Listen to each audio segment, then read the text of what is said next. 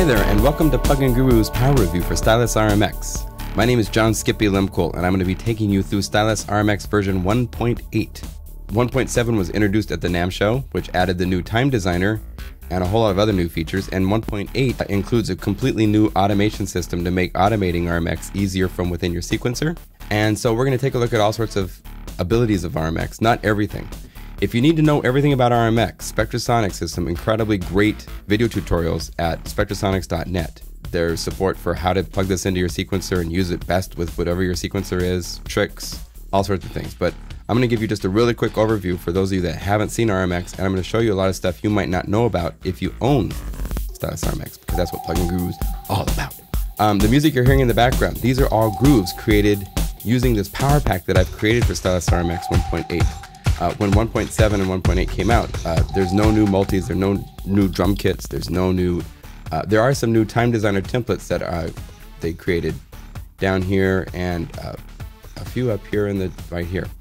But with the Plugin Guru Power Pack, you've got all of these straight grooves and you have all of these swinging grooves to play with, as well as 40 new drum kits. There's a whole bunch of new multis grouped by ambient, breakbeat, film, club, pops, and time signature, including things like techno waltzes and techno hip hop and stuff like that. And 7/8 progressive rock, why not? And finally, parts. This is an area that's never been supported by Spectrasonics, just because they made multis instead. But once you see how to use it, when you go open part, you have, with the Plugin Guru Power Pack, you've got 100 parts. And what this does is this will load into a single one of these 8 channels in RMX in the middle of working on a song, in the middle of production, and all of a sudden you go, oh man, I really need to have like a conga with nice reverb.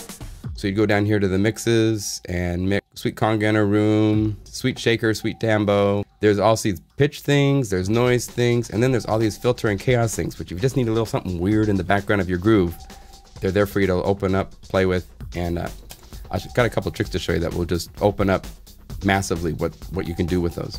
There's new drum loops coming out. Skippy's got new drum loops. They'll be coming out probably by June. So if you're not up to date, go to pluginguru.com, and in the top right corner there's a little thing to set up to get the newsletter by email, and I'll send out a little announcement when those are available, and keep you up to date with all the other power reviews for other plugins I'll be doing in the future. All right, let's get right into RMX. We're going to go to the core library, to the RMX grooves. There's a huge number of drum loops here, between 51 and 174 beats per minute. Anywhere from, this is supposed to be 80 beats per minute, so.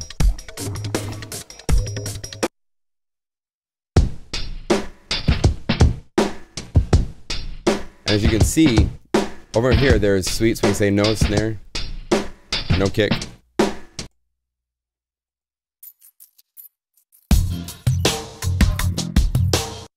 There's so many different.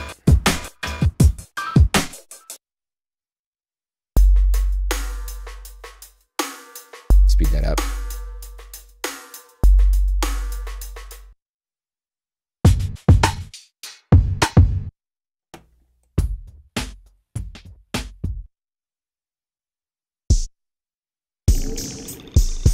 There's some crazy stuff.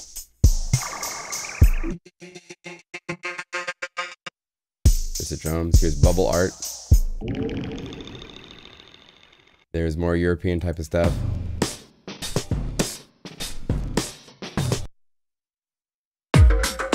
And these you need to really speed up, so speed them up.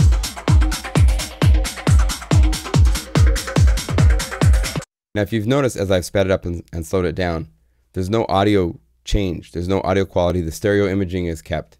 That's because it's not a loop, it's been torn apart into little tiny samples that represent each timing event. So when you play it back fast or slow, it just is speeding up or slowing down when it's going to play those parts. That's part of the power of Stylus RMX. Is every drum loop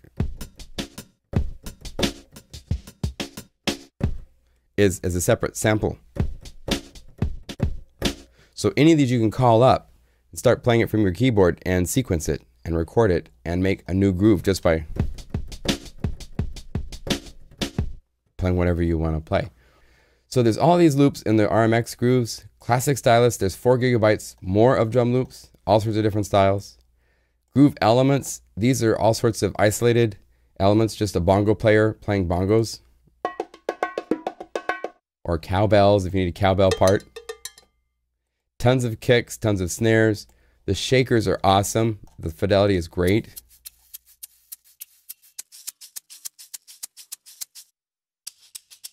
All sorts of different shakers. Triangles, tambourines, all these kind of elements that you might need to use in a music production at any time. Below this, these 2 libraries are actually separate libraries.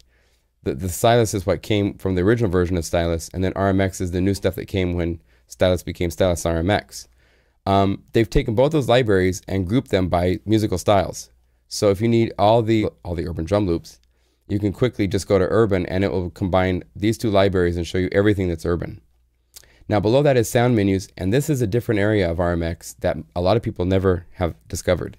And here you've got the access to tons and tons, like over 10,000 samples of anywhere from kicks and snares and hats, just menu after menu after menu after kicks. The ambient metals are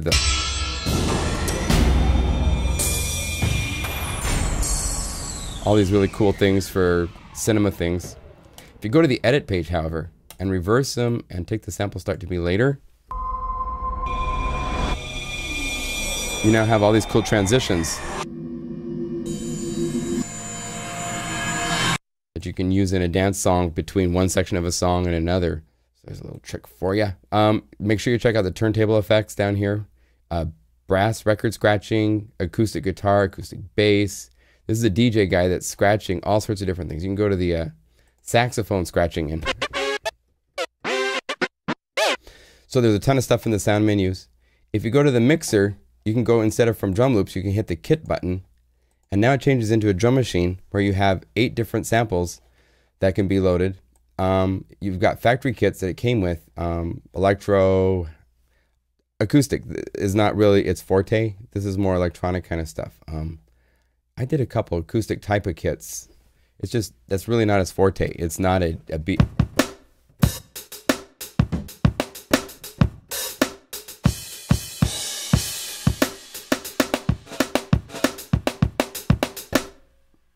About as close to acoustic as you can. There's other ones that are close to kick. A heavy rocker reverb. This is good acoustic, kind of a rocker, kind of a. Let's see.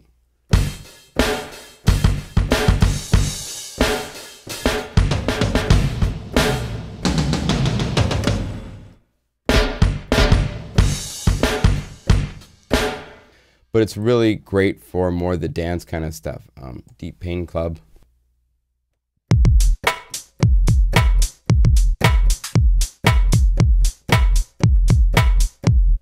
That kind of thing. It's great. Tons of kits. So these are the Plugin Guru Power Pack kits that come with the Power Pack from the website.